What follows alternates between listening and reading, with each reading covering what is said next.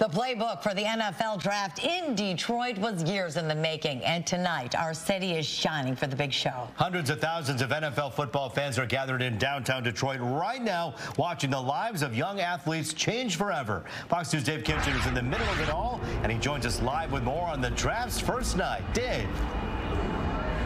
Yeah, I'll tell you what, this is a moment right here and right now for everyone to do one big touchdown dance in unison, because this is a major score for the city of Detroit, already breaking records already. We're talking about 275,000 fans on night one of the draft. That's a record that beats the 2018 record in Nashville, just over 200,000. So Detroit doing it up right and doing it up in style. Oh, yeah.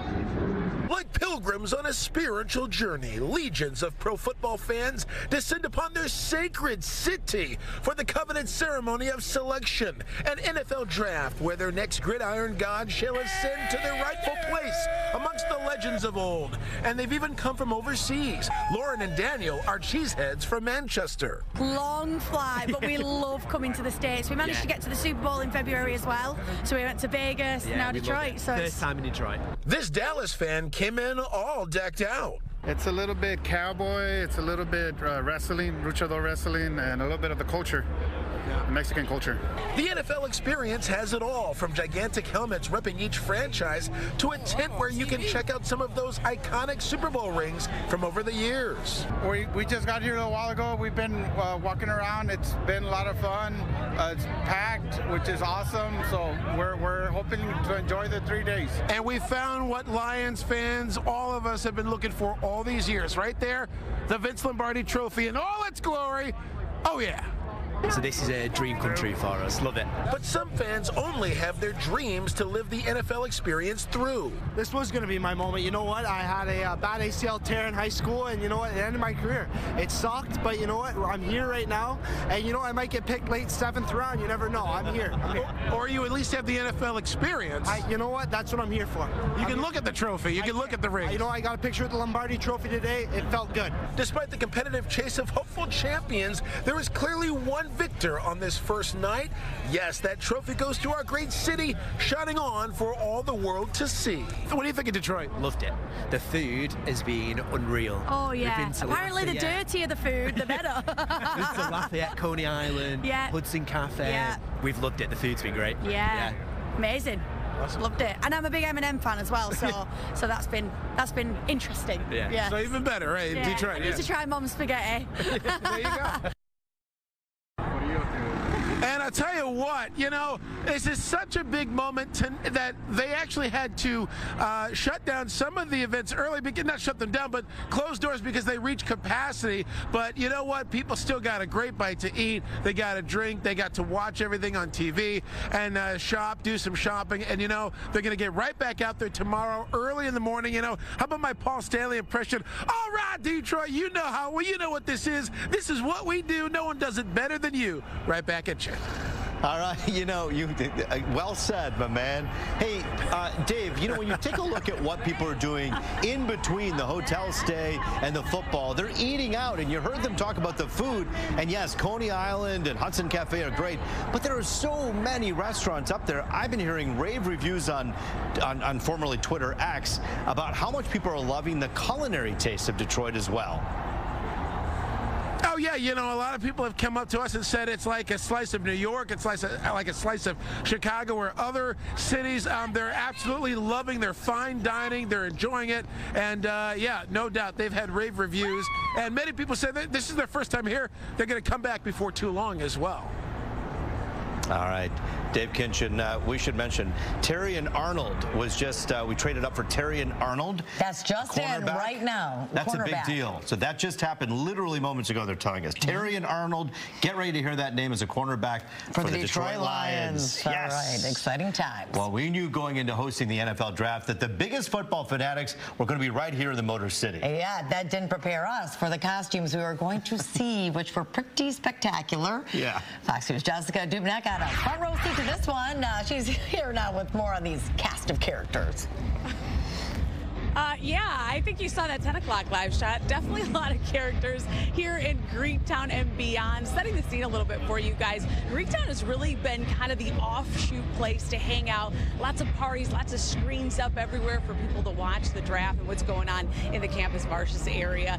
Kind of dwindling down a little bit. People are petering out on this first day of the draft, but it'll be going for the next couple of days. Let's take a look at some video of some of these costumes that people showed out in today. It was pretty hilarious. People have no shame. People very prideful for their teams that are in full representation. We talked to some of these folks. Take a listen. I got my extra large hat and my custom made Rory chain. Oh, this chain represents the Detroit Lions, baby, the grit that we go through. This is huge, baby. This is what we do here. My outfit, I got all this cape, I got the dreads, I got the helmet, I got the whole Viking look. Gotta represent the cheese. Gotta represent the cheese. Hey, go back, go, baby. First and foremost, the belt is the centerpiece of this. That's my grandfather in the Washington Redskins marching band. Doing this for 13 years. It was basically, my name's Anthony, and it was inspired by Tony. My daughter actually started it about 13 years ago. Put some face paint on in one of the game, and here I am. It's a little bit cowboy, it's a little bit wrestling, luchador wrestling, and a little bit of the culture, Mexican culture. Just try to get the most outrageous stuff we own and wear it here. That's how he dresses every day. Yeah, I dress like this every day. I'm from Mexico, and I am the first international fan of Houston, Texas. I am happy to be here. All right, back out here live in Greektown where the party is still going on night one of the draft. Now, if you're thinking about coming down, it's really not too bad to navigate. Detroit police doing a heck of a job keeping everybody in line. If you do decide to come to Greektown the next couple of days, be prepared. You will go through some metal detectors, lots of police presence, but the streets are closed down. There's food trucks, there's drinks, and plenty of good people watching. Reporting live in Greektown, Jessica Dubnak on The Edge. Jessica, you know, there's a lot of thought that goes into these costumes, a lot of thought, a lot of effort. It makes you wonder just how much time they put into these to make themselves shine like they did. It was really amusing to see. Unbelievable. Some of the face paint, it's like, how much time did you put into putting those whiskers and everything? But it's all part of the ambiance here, and you can feel it. You can feel it. We're just getting started. Well, we sure are. First day breaking attendance records. I mean, hey, it's just the beginning. We can't wait for the rest. Thanks, Jessica. Yeah, you know, hosting an outdoor event in April can be a gamble in Detroit. We know that with opening day that happens, of course, here as well. It was a bit cool today, but the sun was shining on the city. But it's going to get better from here, right, It's going to get warmer starting tomorrow. Tomorrow.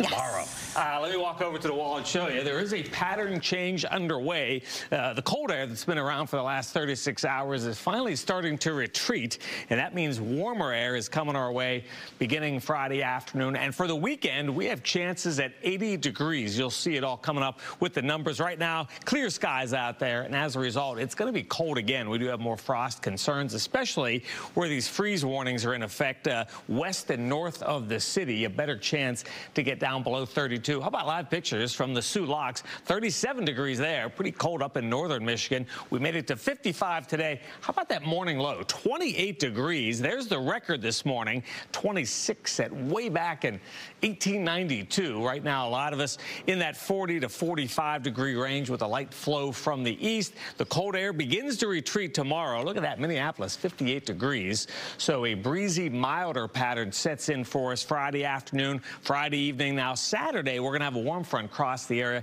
and that means a few morning showers possible. Most of the weekend is going to be rain-free. All the big active weather is going to be way down to our west and southwest. For the rest of tonight, areas of frost. It's going to be cold again, down to 36, but colder in the outlying areas. Tomorrow, 65. How about that? 65. And then notice in the 7-day forecast, closer to 80 around here on Sunday. A mild pattern into next week as well. Rupen Taryn, a full check at 4 a.m.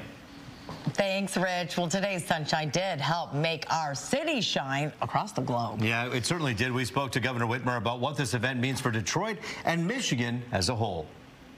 This is an opportunity for us to show the world what's happening in Detroit, what's happening in Michigan, putting our best foot forward. I mean, there's so much exciting stuff, and sometimes you got to come in and see it. Some people operate with old notions about Detroit or about Michigan. When you come here and see it with your own eyes, it just stuns people about the excitement and the cool things that we have to offer.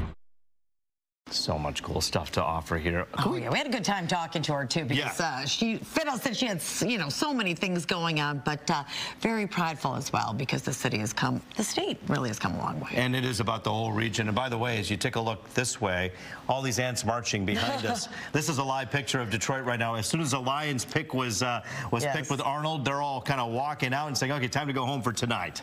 Because they probably have to work, even though people aren't working. We figured out a lot of people are playing hooky today. They were. Yeah. They had the Honolulu Blue cold. That's what they had. Detroit Mayor Mike Duggan took office at a time of uncertainty when the city was in bankruptcy. Yeah, we all remember that. But now, a decade later, we're welcoming hundreds of thousands of visitors to Detroit. The narrative about Detroit is changing. I woke up this morning and there were 2 positive stories about Detroit in the New York Times, and I thought I must be dreaming. Well, people are visiting here from cities all across America, and the ones I've talked to, some have never been to Detroit, others haven't been to Detroit in years, and they all say, this isn't what I expected. We think that's, probably the most important thing is not the economic impact of the next 3 days, which will be great, but do people come back and say, I'm going to come see a Tiger game this summer. I got to bring my family back to Detroit. I'm a college kid thinking about where I was going to look for a job. Now Detroit's in the mix. A business owner who says, I was wondering where my next site is. Detroit's in the mix. That's what we're trying to do. Isn't that the truth? And when they see big things happening here, people want to be part of it, and the domino effect continues. A safe, walkable, viable downtown, something that so many of us can be so proud of. So, yeah, this is a great moment for our city. All right, Detroit. Well, there is so much excitement with the city hosting the draft, but what is making the moment all the more special is, of course, our Detroit Lions, and we're coming off the team's best season in more than 30 years. Yeah, the Lions just traded up to get Terrion Arnold, a cornerback out of Alabama. That's huge news. Fans are wondering, though, who else the team may pick that could hopefully take us to that next level.